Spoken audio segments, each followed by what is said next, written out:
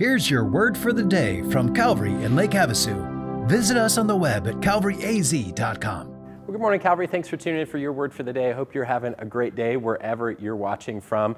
And most of you are watching from the United States. And I think we all can just pause and be thankful that we live in the United States of America. It has its problems. There's issues. We talked about a lot of those issues for months on end leading up to the election. And this is going to air several weeks after I'm filming. I don't know how it will be. I'm guessing that we'll still be talking about politics for months up until January, but at least it has calmed down a little bit. But here's the thing. Even though we live in one of the greatest nations on the planet and one of the greatest times to do so, there's issues.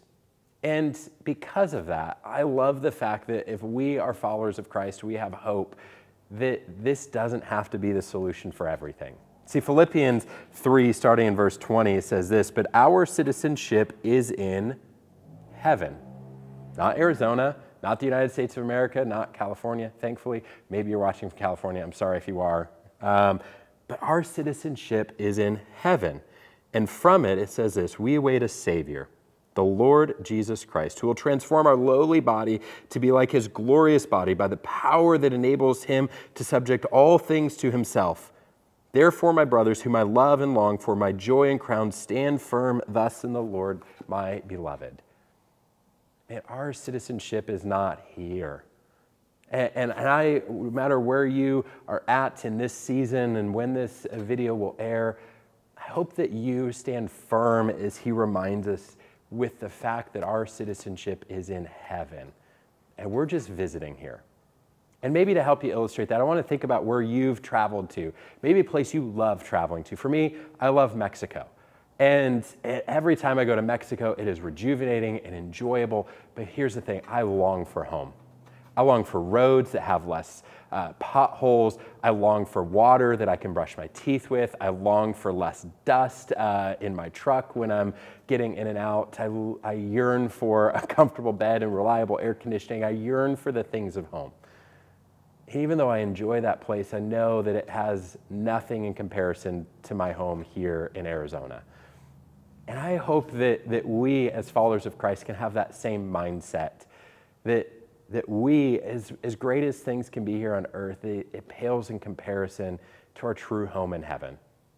And I believe that if we live with that longing, we live with that thought that we're just visiting here, and the hope that we have is not for this to be made perfect and not for God to make America perfect as a nation again, but instead for Jesus to come back and make all things right everywhere here on earth so that we can dwell with him, so that we can be his people and he can be our God and we can worship him in heaven.